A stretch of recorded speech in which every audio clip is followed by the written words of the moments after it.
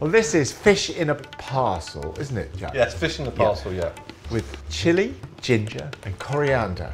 Now, I think fish wrapped in a parcel and put in the oven, baked in the oven, is just a very simple way of cooking fish. And I don't think people realise just how easy it is. And it occurs all over the world. I mean, this one is actually from India, from Gujarat in India, but I'm thinking a fish parcel is a great way because, well, when you open it, it's like a bit of theatre. It helps marinate the fish, and it's a great way of sharing a dish, which is why we're now sharing the cooking. And I've got most of the ingredients on my side as usual. So, well, look, I'm getting on a bit, Jack. I mean, you know, give us a break. But I think what's really nice is actually cooking together.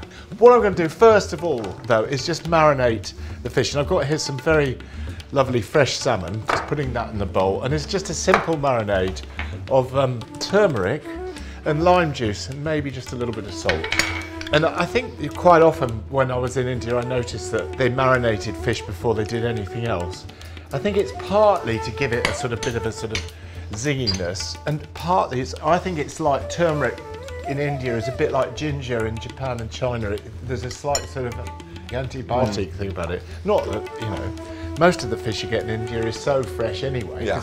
There's not much refrigeration, so you eat it the day it's caught anyway. So I'm just going to leave that now to marinate for about 15 minutes. And, yep, so I'm going to get onto the paste that goes with the fish. So here I've got some green chilli, and I'm just going to pop all into this machine here. Some toasted cumin seeds, which I've already toasted in a dry pan. Some garlic and ginger. I'm very, very pleased with this new processor I've got, but it doesn't like chunky garlic or ginger. Okay, well, we all know your history with spice blenders and things like that.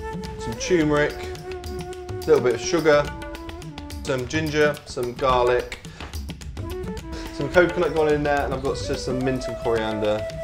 Fabulous. And we're going to see how the new blender performs.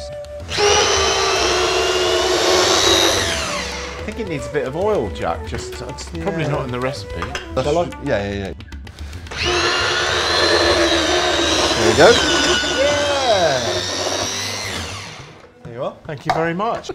Right. The next thing is just to put everything in a paupiette.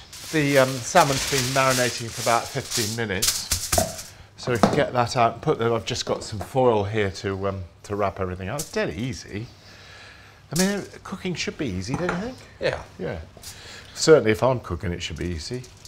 I don't do difficult, and I certainly don't do sort of neat and tidy. There we go. You call it rustic, that's what you call it. Yeah, that's what you do if you're being kind to yourself. Good. Well, so that needs to marinate for a bit. What I really like is when you eat this, you'll get that very intense flavour on the outside, and inside it'll be quite different. You know, quite sort of like. Hopefully, when you eat it, it'll be slightly undercooked in the middle, because that's what I really like with salmon. So basically all I'm doing is just making a paupiette. Just fold the edges over, crimp it a little bit. Looks like a pasty. It does, doesn't it? Then just fold the edges over like that. There it is. And just pop that in the oven. About 180 degrees Fahrenheit I've done for, not sure, but something like 12 minutes. I'm gonna test it in a minute. Okay, the salmon's been in the oven at 180 degrees for about 11 minutes now, but this is the tip, and I really think that everybody should have one of these. Over to you, Jack. So this is a temperature probe, and like the most important piece of equipment in the kitchen. All the chefs that we have will have one of these in their pockets, and they'll use them all the time, because fish, meat, everything can be completely different from one fish to the other. So you don't know what's going on inside of here. So we'll use the probe, and we'll just go straight in. We are at 45 degrees. Which is perfect. It's a bit low. Is it? Yeah. For salmon? Well, let's just give it one more minute.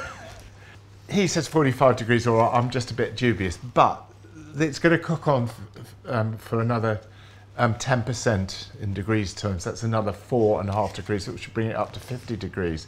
So the centre will be rare, okay? But rare is how we like salmon. It needs to be undercooked in the minute.